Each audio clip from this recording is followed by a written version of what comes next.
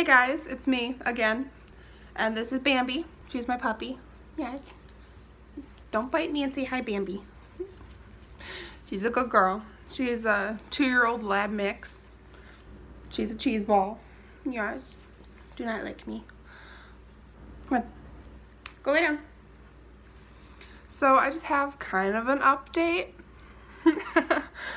And so things have changed with getting Phil. I ended up just kind of dropping it. The owner was being really complicated in getting him, and she was just jerking me around, and I'm not going to wait another month for my horse. It's just not going to happen.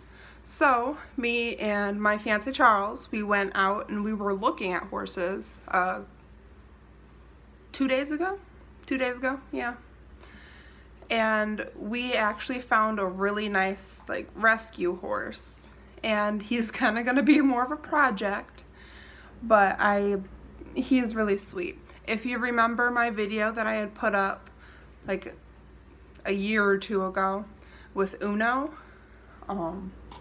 Uno has been leased out. The rescue decided that they were going to keep him and use him as more of like a border horse type deal. So it's really emotional, but he's being worked, he's being used on a regular basis, so I can't complain that much. But we will not be getting Uno. We ended up with a horse. His name is Brody.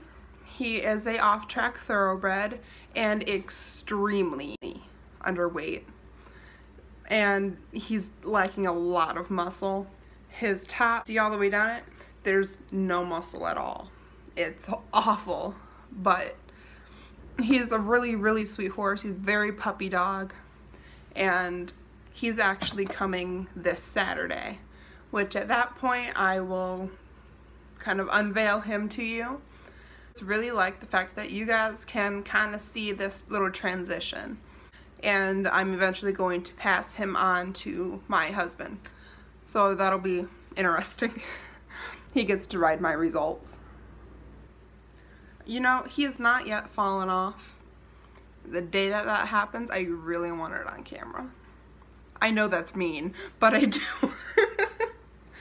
So I don't know, but there will be more and more videos, and Brody is our new star. So thumbs up, subscribe if you want to see more of us, and have a good day. Thank you.